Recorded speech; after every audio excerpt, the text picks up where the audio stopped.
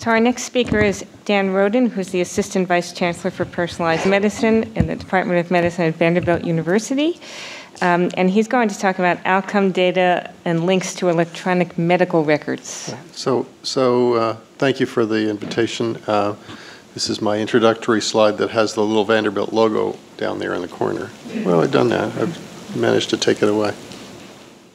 You should get the real pointer. I should get the real pointer. That's the Vanderbilt logo, but that's the only... From now on, I'm going to talk about eMERGE. It was on a second ago. I'm going to talk about eMERGE. eMERGE comes in two flavors, the Electronic Medical Records and Genomics Network, a creation of NHGRI. We've been part of it, along with Gail, since the beginning. These are the original 5 sites, plus the sites that helped manage the resource. And the original idea was just to try to understand whether the marriage of DNA repositories to electronic medical records was useful in genome science. I mean, I say that at the broadest sense, and what I want to do is walk you through some of the results, some of what I think are the sort of high points and learning points from the results, and make the argument that that this is a robust kind of resource that should be considered for inclusion in any kind of sequencing in the future. So one of the first things we did was each site got to choose a phenotype of its choice and then identify cases and controls from the electronic medical record. It sounds very simple, and one of the things we've learned since 2008, which is when we started to do this, is that it's not very simple. This is the algorithm that was developed at Northwestern for type 2 diabetes cases. I'm not going to walk you through it, just to show you that there's lots and lots of different arrows, and some of the arrows say things like, greater than 2 dates, is there an abnormal glucose or hemoglobin A1C, so things that have to be found, and things that have to be found in time order. And there's also a separate algorithm for cases, for controls. So that was cases. This is controls, and again, a long series of algorithms, not just the failure to mention the diagnosis, but somebody actually looking for the diagnosis and not finding it. And so that's how we did diabetes.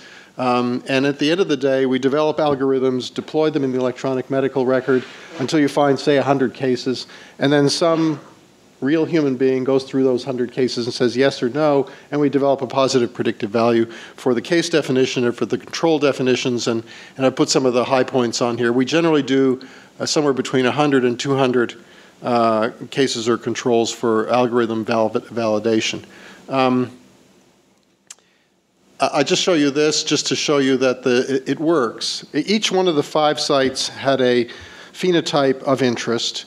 We proceeded to identify patients who had those phenotypes and do genome-wide genotyping and genome-wide analysis. And one common thread was that each site got their phenotypes, got their genotypes, did their analysis, had nothing to show for it, and then each site went to all the other sites and said, oh, by the way, you genotype people for cataracts, but some of those cataract patients must have type 2 diabetes. Can you find them using the algorithm we've developed? And the answer was, in each case, or in 4 out of 5 cases, we managed to find or replicate things that we had expected to find before. So this is a replication of the TCF7L2 hit in diabetes. I don't know, my slides must be on a timer, but I'll just leave it at that. So one of the things that we then did was we said, well, let's see if we can find, do some work with phenotypes across the entire network.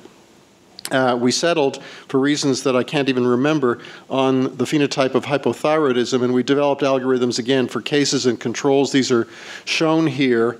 And the idea was we would do them, deploy the algorithms, and then Terry was going to pay for extra genotyping for us to be able to do this genome-wide association study. We actually deployed the algorithms and found that we had enough cases and controls without having to do any extra genotyping. So we spent the money on something else. But So in this particular case, the phenotypes were validated at each site with a positive predictive value at each site. Notice the positive predictive values are not perfect. So at Mayo, for reasons that we still don't understand, the positive predictive value for the case definition is lower than at the other sites. But the case and control positive predictive values are pretty acceptable overall. I need to mention that all these phenotype definitions are posted, and so your informatics guys can look at this website, PhiKB, and go and try to replicate those to find cases and controls in your electronic medical record. And I also should say that of the 5 sites, of the 5 original sites, there are at least 3 different electronic medical record systems. There's Epic, there's a homegrown system, and then there's, I can't remember what else, but there are at least 3 different sites. So this is what the hypothyroidism genome-wide association study looks like. There's a linkage, there's a peak that replicates in a separate set. The closest gene is FOXE1, and I just want you to remember this RS number because it'll come back in 1 second. And FOXE1 turns out to be a transcription factor that has been implicated in thyroid cancer, and so we think it's probably real, and some endocrinologist is going to have a field day with that, I suppose. So these are the phase 1 sites and the phase 1 phenotypes. Everybody got to do one phenotype that they designated in their original application. Everybody got to do secondary phenotypes, and then there were network-wide efforts. I mentioned the hypothyroidism one. I want to say something about phenome-wide association study, PHEWAS, which was actually our secondary phenotype. Phenotype's the wrong word. So before I say that, I wanted to say a word about hemochromatosis.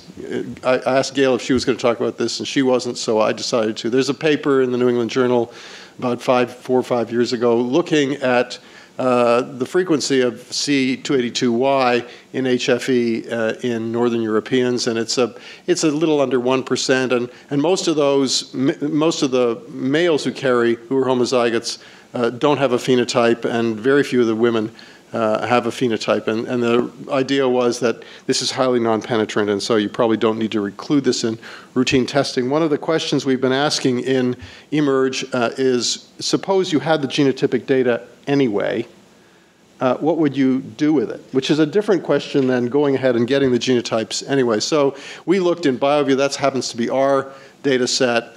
Gail is organizing the effort around all of eMERGE, and out of 5,000 people who have genome-wide genotyping, that particular SNP happens to be on the platform we used, so there's about a 1% incidence of homozygotes. And the interesting thing is that some of them carry the diagnosis, many of them don't carry the diagnosis and probably don't have the diagnosis, but 7 of them are receiving iron, which is the absolutely wrong treatment. And so our contention is that despite these data, if you happen to know, and the question is, how do you happen to know? But in a genome-centric world, you might happen to know. What would you do with the data? So we think that we can certainly envision a day soon where people with this particular genotype, their physicians will get little notices saying, you know, by the way, don't use iron, or by the way, look for X, or something like that. Now, the PHEWAS is this approach that we've been hearing about for the last 16 hours or so of going from genotype back to phenotype. So you can ask the question in a group of people who have genotypic data, who have been genotyped at a particular variant or across the genome, with what phenotype does that particular genetic variant that you're interested in associate? This happens to be the SNP in the FOXE1 region, and when Josh Denny did a PHEWAS, the phenotypes here are ICD-9 codes, so we would like very much to refine that phenotypic definition. But when that was done, we replicated the hypothyroidism signal like gangbusters. You don't have to, there is a penalty for multiple looks, Daniel, but it's not like we're looking at 500,000 SNPs. We're only looking at 1,000 ICD-9 codes. So this is a pretty nice, robust signal. There's lots of other thyroid diagnoses. Graves' disease is not one of them, so we can say that there's no association with Graves' disease. I like the idea that there's an association with atrial arrhythmias as well, and an association with an abnormal set of lab values. So we think this is a way of looking at pleiotropy, or looking at phenotypes associated with specific genotypes. This is another example. This happens to be a SNP that's associated with skin color, and when we do the PHEWAS, there's strong signals for skin cancer, and strong signals for other skin diseases. So we think that that's pretty important and will be a continuing part of the focus in the electronic medical record as we go forward with rarer and rarer variants, I think. So in 2010, 2011, something like that, eMERGE expanded to include 2 more, and if you were looking at the slide, actually 3 more adult sites, and we've now expanded to include 3 more sites that focus on pediatrics. So it's a much larger data set. In the interest of time, I'm not going to read you all the things that we're focused on. We're not just focused on phenotype-genotype associations, but lots of interest in finding new associations, lots of interest in this question of actionability, and I'll close with a little discussion about that, and lots of interest in the regulatory, consent, privacy, CLIA, CAP kind of issues. This is what the data set looks like as of this morning. This number keeps on getting bigger and bigger every time Gail gets on the internet, but it's somewhere over 300,000 subjects. And when I say genotyped on a platform, our definition of genotyped here is a platform that allows you to impute, so something dense, a GWAS platform or perhaps a metabochip or immunochip. So that's a pretty dense data set. I love this, so I want to talk a little bit about implementation because that's one of the things we thought about in eMERGE and in eMERGE 2. This is a cartoon that came out when the first draft of the human genome was announced. This is what Dr. Collins said in the New England Journal of Medicine when he became NIH director.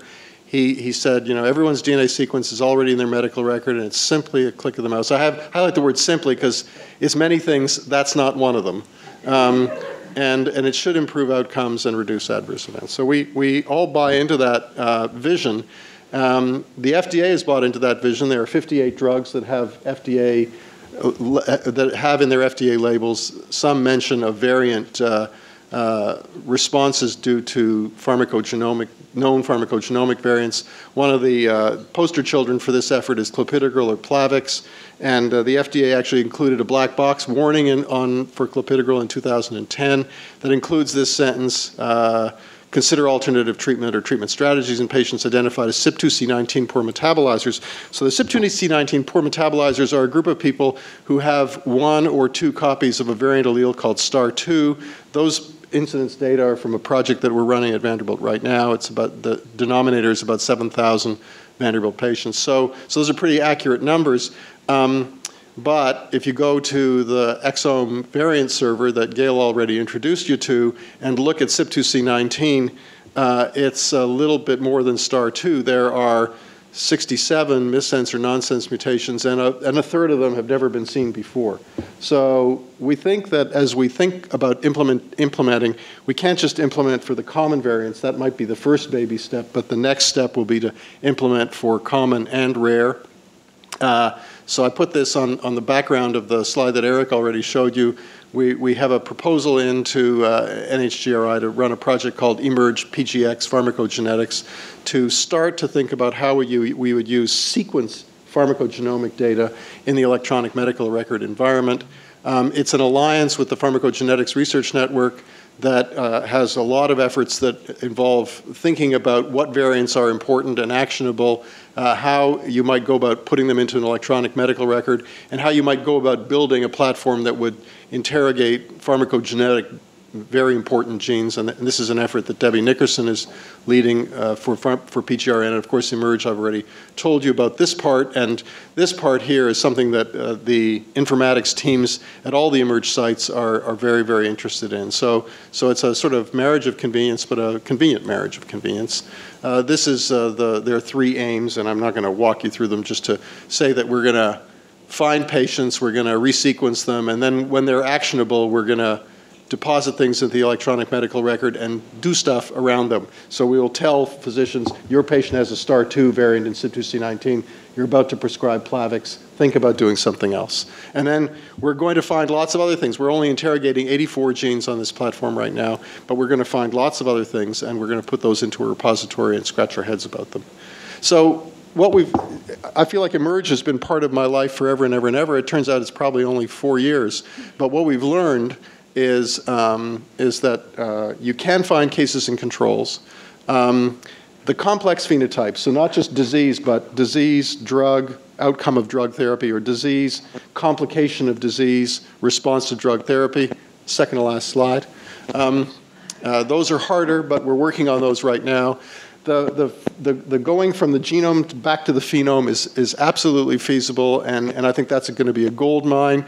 And it's a gold mine for the electronic medical record because these are people who have been ascertained because they come to a healthcare system. So you can say, well, they haven't been interrogated for every possible phenotype, but they've been interrogated for phenotypes that they or their doctors think for some reason are important. So this is an interesting approach, we think, and the implementation can be done, but it's really, really complicated. And there's a great example of the devil being in all the details. So Terry had a series of 10 questions or 20 questions or 7 questions, and these are some of the answers.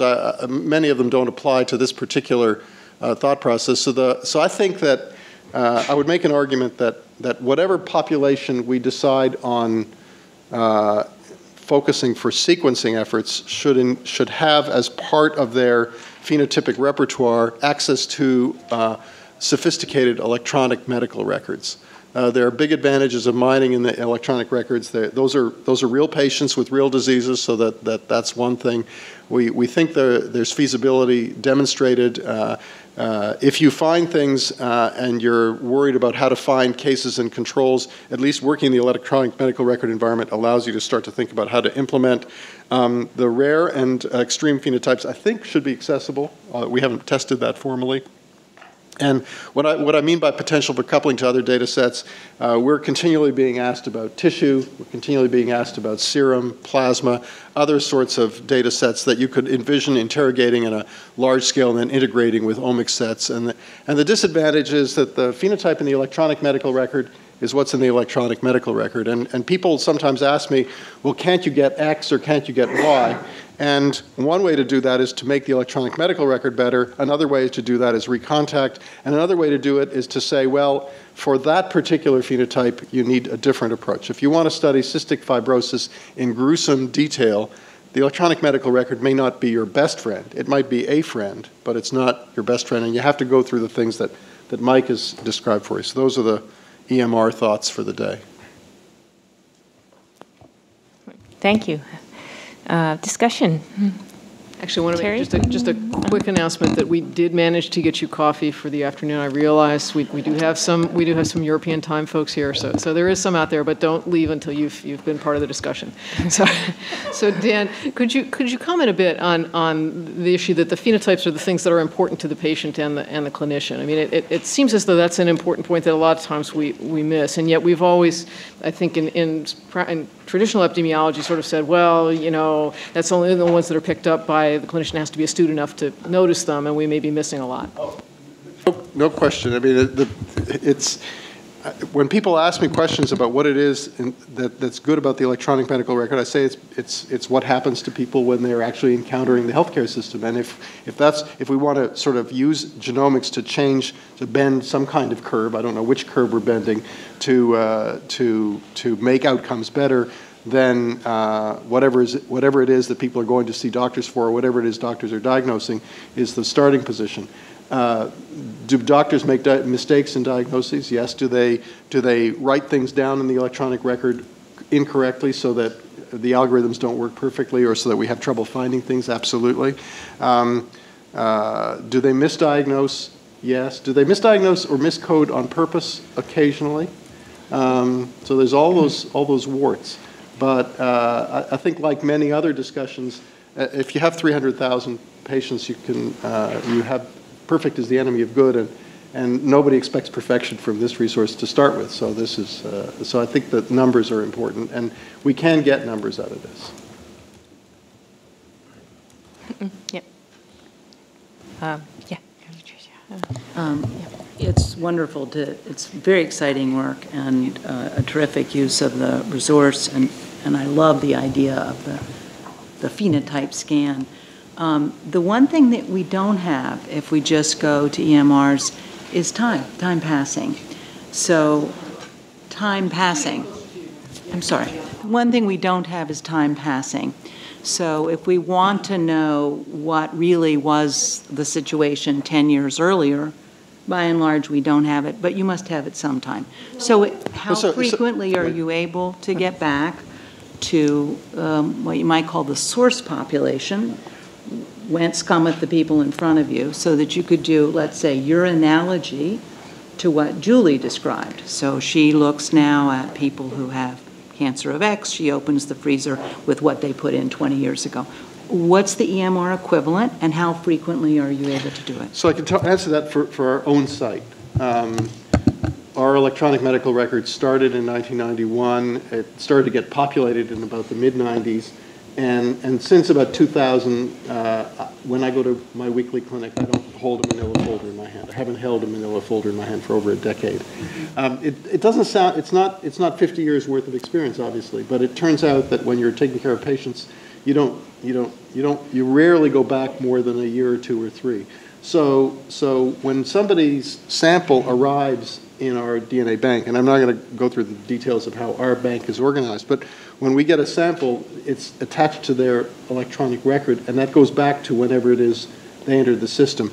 We have about 145,000 samples right now, and our guess is, and it's more than a guess, but it's less than perfection, is that somewhere around half of those patients are patients who make their medical home at our place. We're a tertiary care facility, so there are people who touch the system and then go somewhere else. And then there are people who touch the system and stay in the system. And those are the people we're most interested in because they have the dense electronic records and they have the multiple outcomes and the multiple diseases over time. So I think that many of these resources are being built, and over time they will be richer and richer sources of phenotypes. Thank you. Gail, and then back here we had a hand. So the group health data, the electronic medical records, actually go back to the 70s where the lab data rolled in and the pharmacy data shortly after, and there's decades of data. And our subjects happen to be age 50 and up, so we have long-term data on them. At group health, they also get all their prescriptions there for free. So not only do we know what was prescribed to them, we actually know if they're using it and picking it up. And so we recently did an analysis of white blood count where I think we had on the average of 20 values per individual over time. And then we were able to analyze the median and actually analyze the longitudinal trend as well. So it's, for an HMO in particular where you have that medication data on top of the quantitative data, it can be very rich. Yes, we're actually, NIH is funding a study in the Kaiser Permanente cohort in Northern California, and we have 100,000 people and data that goes back 20 years on them with repeated measures, so similar analysis could be done. Were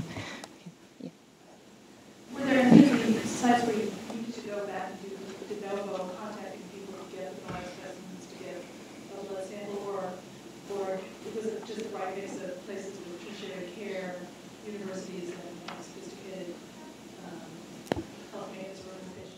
So everybody's design is different. So there are now, I guess, 10 sites or 11 sites, depending on how you count them, in eMERGE. Ours is an opt-out model, controversial. I don't want to waste a lot of time talking about that. Gail had to go back and reconsent some of her patients because they had samples, but they hadn't been consented the right way. And there's a project at one of the sites that is doing opt-in at the time of clinic registration, and they guess that it takes something like an extra 5 minutes per encounter to recruit people. And I think that's, I would love to know if that's, how deeply the consent process is explained. But so we have all kinds of different models within the system. I'll just say that. Okay, there were, I think, one or two hands. Yeah, I just wanted to plead guilty to overstating the dangers of the multiple testing problem. You're absolutely right. So I think the issue will loom larger as we start collecting more longitudinal omics data. That there will be many more phenotypic data points to analyse. But of course, Dan is right in the context of being able to look at a single SNP over many different phenotypes. It's the burden there is not strong, and you showed some great examples of how elegantly that can be used. Well, I showed the best examples. Of course. So those are the most typical examples. The vision, of course, is to create a phenome that's not 1,000 entries, but 100,000 entries. Very, very precise microphenotypes, we call them. And then we will get into the problem of multiple comparisons. But it's sort of like GWAS, where if you get a single SNP that's up there, you pay less attention to a bunch of linked SNPs that make a signal. So a bunch of linked phenotypes that would make a signal is more compelling, like the hypothyroidism example, than a single one that happens to be hanging out up there by itself. It's a perfect analogy. The linkage works very well in that case. Yeah. Other comments, questions, discussion? Yeah, Eric? And then whenever I hear the presentation on emerge, it's very impressive, but one of the things I worry about is these are typically rarefied environments. Is this going to be transportable out to the larger population at large? And I won't quote you the number of uninsured and poor and those without access to health care in a state like Texas, but it's huge. So the person on your left has driven an RFA process whose goal is to do exactly that, to take sites that are doing this kind of work, not just the eMERGE kind of work, but genomic medicine broadly defined. I guess I should say the two people to your left, and try to embed those kinds of advanced technologies, advanced thinking into environments that are really resource poor. And so we'll see how that plays out, but that's something that's high on Terry and Eric's wish list, and I think that's an obvious, I wouldn't say an obvious next step, but I mean, if you're going to push this nationwide, one of the things we've learned in eMERGE, I think, is that what works at Vanderbilt actually does work at other academically minded places with a lot of informatics support. And the question is whether we can not recreate that informatics support, but actually recreate at least the outcomes of those tools to embed in other places. And so, yes, we're thinking very hard about how to do that. Ming? So Vanderbilt must have a cadre of outcomes researchers, comparative effectiveness researchers, and so forth. Are they heavy users of this resource independently of the genomic data that it contains? The resource is an interesting mix. We've created a de-identified version of the electronic medical record by itself that can be used as a resource for outcomes, for example, independent of genomics. So you can actually do work not in a resource that has a denominator of about 2 million as opposed to 140,000 or whatever. We wish we had more outcomes people, actually. The major users tend to be translational scientists, basic scientists. You know, somebody who's studied gene X for the last 20 years and now wants to know if they're human phenotypes, which I find really an interesting and compelling use of the resource. And then people in the Center for Human Genetics Research, who are obviously big users. We are looking at outcomes, particularly with respect to this project of embedding genotypes in the actual electronic medical record and getting physicians to act on them, and that's a big long-term project. I can't say more than that. We need more people to do informatics and outcomes like everyone else. Okay, and one last comment. Dan, is there any effort to link families through the electronic medical record to study phenomes across families? Certainly at our place, I mean, the only linkage to families that I know about is when we do GWAS and then look at relatedness across those sets. But we're looking to get rid of that. We're not looking to incorporate that. But I think that if you want to use electronic medical records for the kinds of family studies that we've heard about today and last night, I think that's a recontact issue in general. All right, thank you. Okay, great, thanks. So now we're going to move on.